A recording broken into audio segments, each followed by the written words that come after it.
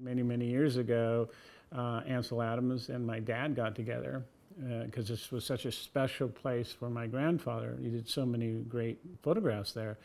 And they changed it. Legally had it changed to Weston Beach, which is called today.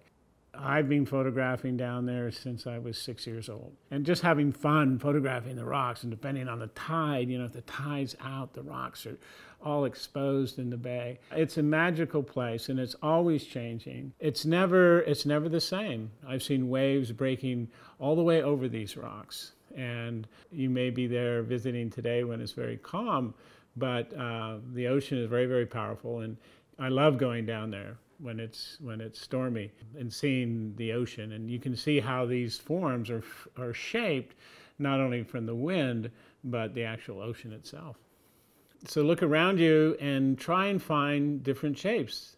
See what your imagination can come up with, because nature has put it there in front of you, and it's for you to be able to find.